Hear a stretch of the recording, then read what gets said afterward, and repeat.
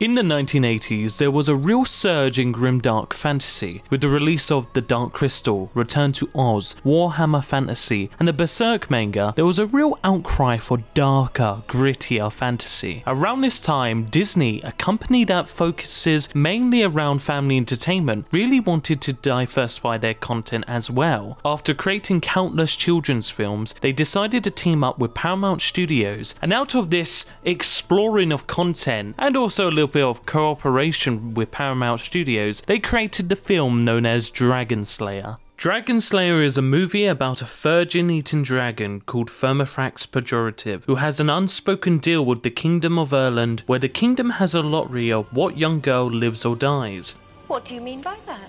That's when the princess finds out that she was excluded from the lottery and decides to rig it so that she would be eaten by the dragon. A young apprentice called Galen decides he will slay the monster and stop the lottery altogether, hence the name Dragonslayer. Dragonslayer is one of those films where you watch it and become an instant fan. Vermithax's effects are done really well, and it really holds up for a film done in 1981. The film used one hydraulic 40-foot model and 16 dragon puppets. Each was capable of flying, crawling, and breathing fire. And that really adds to the respect of the effort and craftsmanship that went into making this film. On top of that, it has a very interesting story that asks about the morality of sacrificing the few to save the majority, and it has extremely well done battle scenes. It truly is a classic of fantasy and deserves to be watched and respected as a piece of art that's aged perfectly into the modern era. Dragonslayer really turns the trope of slaying dragons on its head, and you can really see how George R. R. Martin really appreciated this film and took inspiration for the theme of Game of Thrones and House of the Dragon, especially with these distant yet familiar character names such as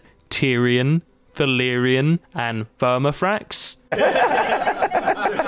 But George R. R. Martin did say that it was his 5th favourite fantasy film, and it was a big inspiration for Game of Thrones. He also said Vermithax is the best dragon ever shown on film. That's also why Dragonslayer is a perfect film to watch while in a drought of House of the Dragon and Game of Thrones. Dragonslayer turns every trope on its head, allowing for an authentic world similar to medieval histories, where it teaches the viewer that not everything goes the way you want it to, and sometimes it ends badly. Vermithax Pejorative really feels like a Game of Thrones dragon, except more evil. This dragon refuses to die multiple times, and in the movie it truly breathes fear and chaos into the viewers. That might be why Guillermo del Toro said that Vermithax is his favourite movie dragon alongside Dragon Maleficent. Though this film isn't flawless, as the main character Galen can have very dry and amateur dialogue in certain scenes. Sorry.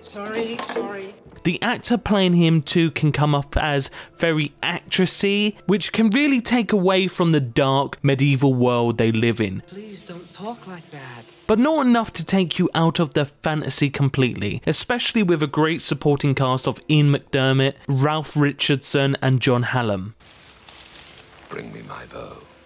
Although Vermithax was conceived as a creature of magical origin, screenwriter Hal Barwood envisioned Vermithax with various rules of evolution kept in mind. For instance, making her a 4-limbed animal in concordance with vertebrate biology, which again is very similar to the dragons of Game of Thrones, yet done before. Barwood himself was inspired by the body plan of the Jurassic pterosaur, which is known as Rhamphorhynchus. They also tried to give the dragon a little bit of a personality, to avoid creating something similar to the titular creature from Alien, which they deemed too hideous to look at. Specifically, he incorporated a bony ridge over the eyes, which swept over the temples and merged into the horns, giving the creature a notable frown. He also modelled the articulation of its jaw on that of a rattlesnake's, as a single pivot jaw made it look too duck-like. In keeping with the necessity of the dragon being aerodynamic, its feet were modelled on those of birds, specifically chickens.